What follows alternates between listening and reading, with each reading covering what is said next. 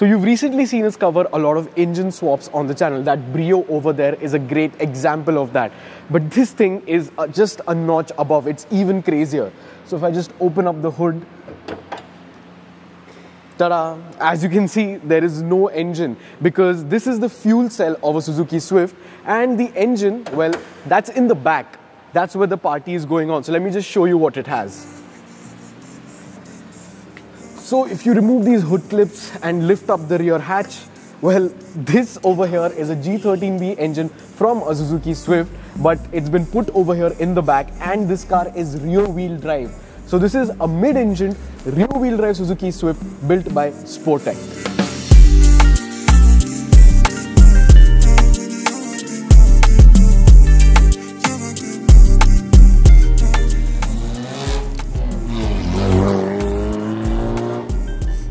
So let me just quickly talk about how this thing looks, because at first glance, yeah, it probably looks pretty normal, but once you start looking at the little details here and there, you instantly understand that this thing is just something crazy. Because if you look through the front window, you can only see 2 seats, and then you have this massive plate at the back which like basically differentiates the front half and the rear half, because I'm pretty sure the engine must be getting super hot, so all of that heat must be transferring to the front. Thus there is like a barrier in the middle.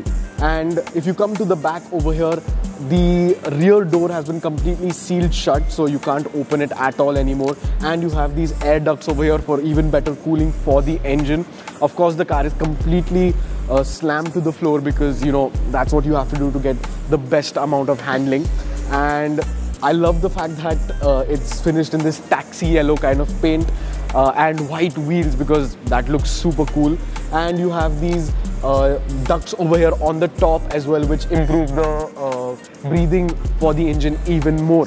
And if you start going all around the car, you'll see small little race car-y details. Like for example, over here at the front, you have these quick release pins over here, so that you know you can just remove this latch and drop the bumper.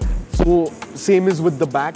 And over here at the back, yeah, this thing is made out of completely fiber. Like the hatch is made out of fiber. It has Sportec embedded inside. Even the window is not made out of glass, it's made out of plexi material. So this thing is all about weight shedding and just being a race car.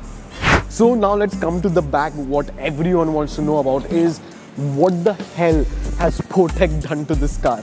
Well, it's kind of a weird thing because this is not as straightforward as it seems. So basically what they've done is they've bought 1.5 Suzuki Swifts for this build. So they've of course bought this car, which is a complete car, and they bought the front end of a Swift which has been crashed from the back, I guess. They basically chopped off the area that they needed, which is the engine, the subframe around that and everything like that. They cut the rear half of this particular Swift and basically lodged in the front half of the other Swift that they bought, and that's basically how they made this into a rear-wheel drive mid-engine Suzuki Swift. And the most difficult part about that is actually aligning the car properly by doing the proper measurements and calculations, because even like a millimeter here and there might be off, and the car will basically not run straight. It will go teda meda or whatever you want to call it. And yeah, this is a very interesting and a very amazing engineering feat that these guys have done over here. So now let's get to the engine itself. So it has a custom header, custom exhaust. Of course, it has a big ass air intake over here. You have dual radiator fans over here for improved cooling. And I'm not sure the horsepower figures of this car. Even they're not sure about the horsepower figures, because this thing is really not about that. Stock, this thing used to produce around 87 bhp and 113 liters of torque, and now it's probably touching 100 HP and maybe 150 Nm of torque. Should be somewhere around that ballpark. So these guys actually wanted to make this into kind of like a budget drift build. Of course, the budget has been blown up because of this thing, of these things that they've done. They're basically pioneers in doing something like this. So yeah, probably it's taken some extra money to get this thing done, but they've of course locked the differential, so you know it'll slide the way you want it to, and it has shorter gear ratios, you know, so for quick acceleration and staying in the power band. So very interesting. Let's hop into the inside and see how the interior is. So hopping into the interior is a little bit easier than the rally polo we covered in this Delhi trip, because the roll cage isn't that intrusive. But yeah, if you guys haven't already noticed, it has a FIA spec roll cage inside. And yeah, this thing is pretty mad on the inside as well. Everything has been stripped out. You have no headliner. Yeah, the carpets are changed. Of course, the seats, you know, this is a Sparco racing seat, which, you know, holds you into place while you're doing your tomfoolery. You have a couple of really cool looking switches over here, but still somehow it has the audio system that came with it, I'm pretty sure. And you have a hydraulic handbrake as well. And yeah, if you haven't noticed, a massive plate over here for the barrier between the driver and the engine. And yeah, I'm pretty sure this thing must be getting super hot, because the AC also has been deleted. You get a racing harness also from Sabelt, and apart from that, yeah, it's a pretty normal looking interior in that sense. So I don't think we should waste any time. Start up the car and see if we can drive it around a little bit.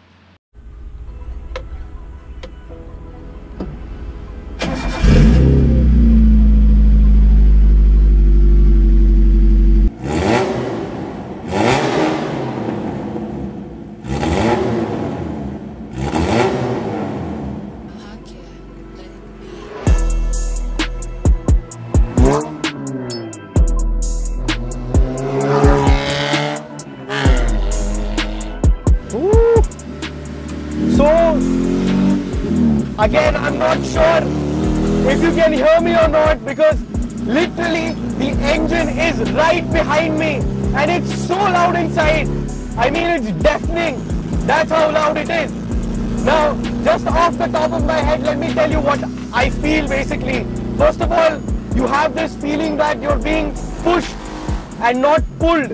And when you go around the corner slowly, you can feel that the diff is working its part, and you can feel the wheels and all, everything, like making noises and everything. So yeah, it feels rear wheel drive now, but it's still kind of technically front wheel drive, because the front end is from a different Swift. And is it fast? Not really. It's still pretty much like a stock engine, like they haven't done any turbocharging or anything of that sort, so it's not really powerful as such. But yeah, if you could hear that, that is basically the wheels hopping or whatever. And I've stalled. कुछ आ रहा है क्या? कुछ आ रहा है क्या? पता नहीं आ रहा है.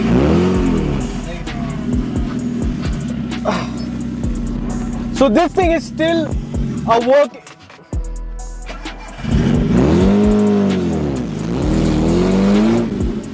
So this thing is still a work in progress. So a lot of the stuff is still being worked on. Of course, this thing is made for drifting. The drifting scene over here in North India is on the come up. So everyone is trying their hands and trying to make something really cool for drifting. And I have to say, this is one of the most quirkiest. And I mean, it's just it's comical how funny this thing is. I mean, it's a Swift that is rear wheel drive. How funny is that?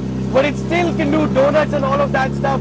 And I'm pretty sure with more power or maybe a more skilled driver, it can hold pretty good drifts. Now, unfortunately, I'm not a drifter, and yeah, this road isn't really made for drifting, so I'm not going to be doing all of that. But I can see how much fun this thing is. And it's just so loud. Oh my God. Woo.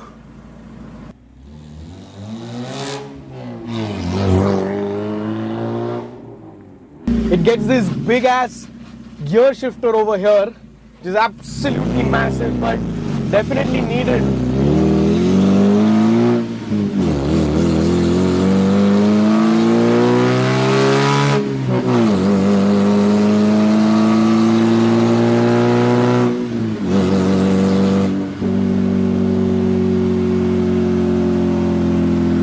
I'm creating a ruckus over here around these local areas.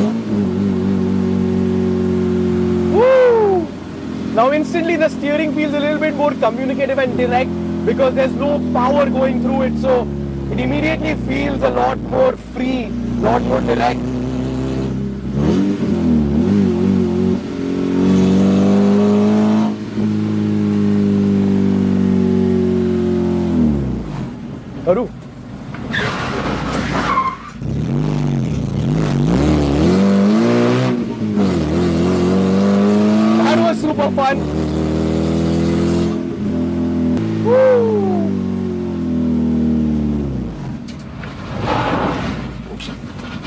Yeah, you definitely need a lot of practice, which I, of course, don't have. But yeah, this thing is something really special. Hats off to Sport Tech for doing such a project. I mean, this is stuff that people want to see, and yeah, finally a rear wheel drive Swift.